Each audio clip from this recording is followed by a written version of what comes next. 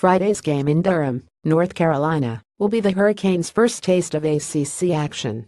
This match could be a defensive battle, as the Blue Devils are ranked in the top half of many defensive categories in the nation. That said, Miami can prove to be a challenge. Here are some key matchups for the game that will decide the Coastal Division champion. 1 vs 1 matchup: Duke LB Ben Humphrey 6'2", 225 pounds vs Miami RB Mark Walton 5'9", 205 pounds. In the 2016 season, Mark Walton rushed for 100 or more yards in the first few matches, but went through a fifth-game drought in which he did not surpass 100 yards. He also rushed for 60 yards on 13 carries with a 4.62 yards per carry average against Duke.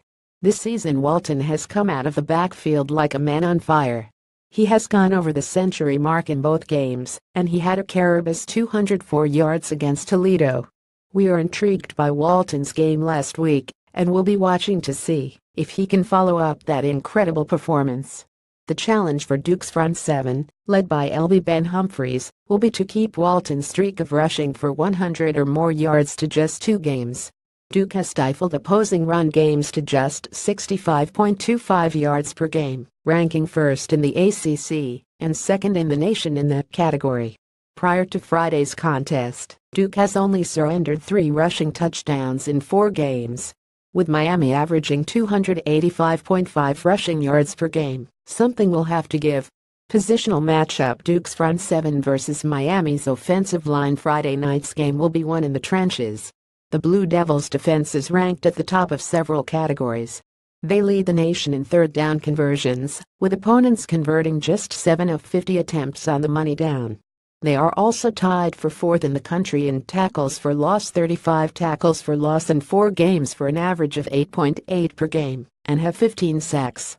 The defensive line, featuring DeMike Ramsey and freshmen Drew Jordan and Victor Dimikic, could disrupt Miami's offensive attack.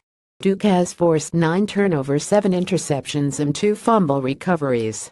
Its defensive unit does a solid job of getting into the backfield and forcing quarterbacks into terrible decisions.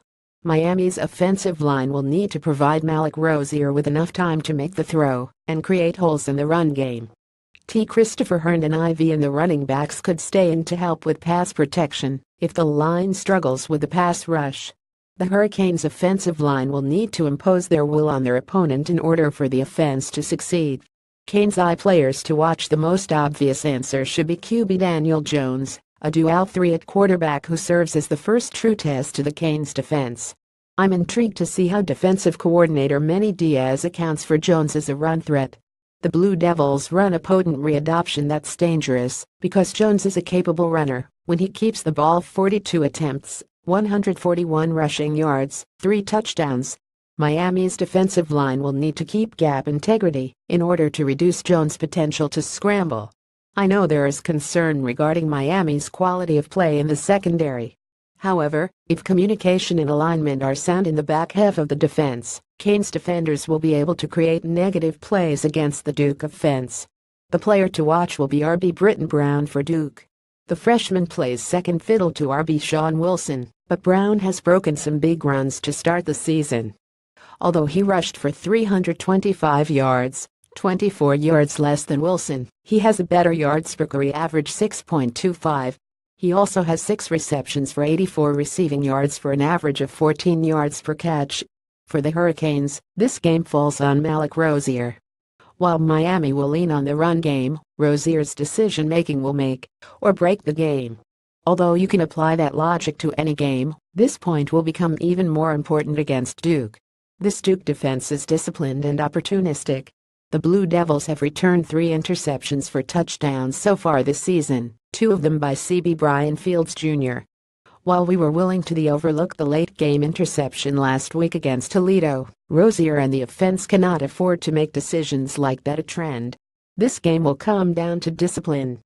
One last thing: Speaking of discipline, Miami needs to cut down on the penalties. In just 2 games, the Hurricanes have amassed 16 penalties. In contrast, Duke has been called for 18 penalties in 4 games. Gone are the days when Miami could spot Duke a lead and easily make a comeback. Miami does not need to help out the Blue Devils on Friday. If they do, Miami might find themselves looking for a late miracle to pull out a win in Durham. It's always about the U.